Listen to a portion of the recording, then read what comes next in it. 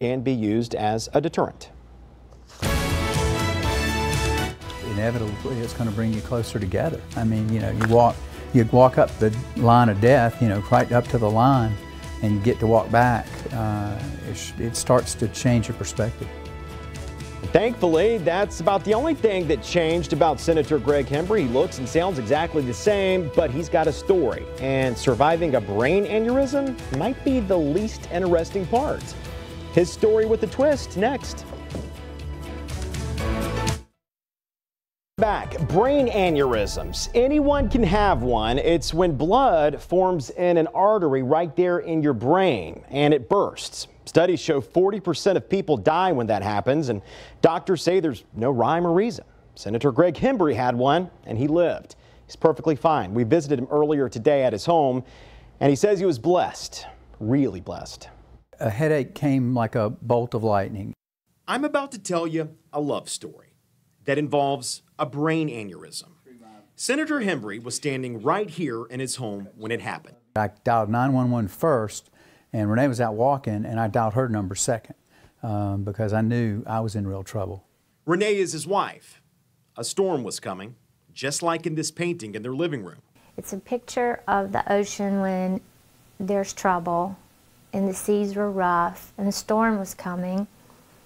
And it reminds me that life has storms, but on each side of that storm is a calm and a blue sky and a beautiful future. These two have been together 34 years. 4 weeks were spent in a hospital. Greg was my hero to begin with, but now he's got superpowers. He's amazing. One of those powers might be super hearing.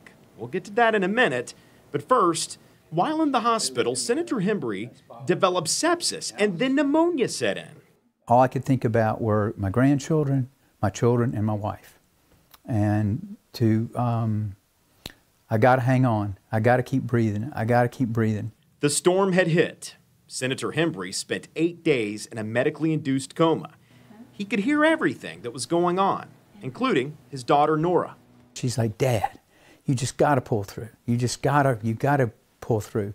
If you pull through, James and I'll have another baby, and you can name the baby. Senator Hembree heard it all, but doctors said he wouldn't remember. 8 days later, he woke up. The storm was over. I said, Nora, when are we going to get started on that baby? Senator Hembree remembered. He was squeezing my hand, and I could look into his eyes, and I just knew that everything was going to be okay.